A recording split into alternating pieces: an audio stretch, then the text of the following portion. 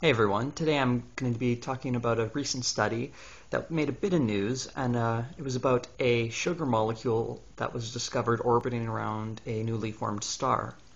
Now this study was it was led by Jess Jorgensen of the University of Copenhagen, and it was published in the Astrophysical Journal Letters, and it was titled Detection of the Simplest Sugar Glycolaldehyde in a Solar-Type Protostar with ALMA.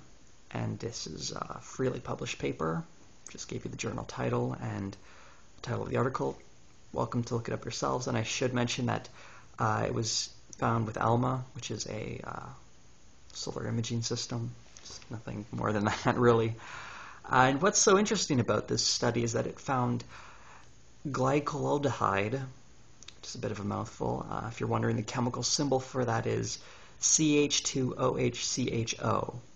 So that sounds more complicated than it really is. It's actually just carbon, hydrogen, and oxygen. Obviously not just those three combined, but those three combined in a certain way. So it's carbon, two hydrogen atoms, oxygen, hydrogen, carbon, hydrogen, oxygen. That's basically how it's shaped.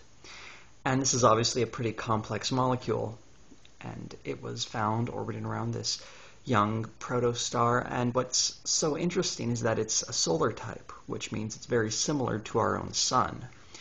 And why it's so exciting to find not quite a sugar molecule, but a kind of sugar molecule. I'm not very good at chemistry, and it would take a while to explain, but basically it's the sort of building block on which RNA is built on, and RNA is obviously a major component to creating life.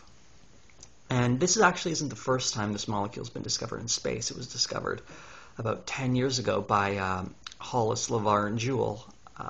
They found it in a interstellar cloud, which is just this giant cloud of gas, basically. And it was also discovered near the center of our galaxy, the Milky Way. But what makes this a little different and a little unique is that it might play a role in how planets are formed. Now, we're not entirely sure how planets are formed right now, which is a bit strange considering we have a pretty good guess on how stars are formed. But when it comes to planets, it's a bit of a mystery. But if this ingredient is present around where planets form, it would sort of point in the direction on how life begins on a planet.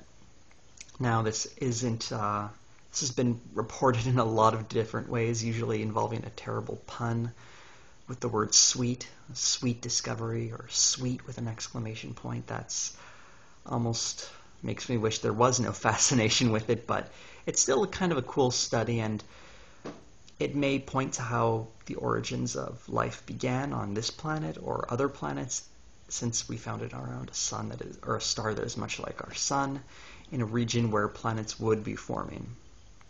So, pretty cool discovery, and there's not much more to it than that, though. So, it's a slow, steady progress for science, and this is just one step on the path. Thanks for watching.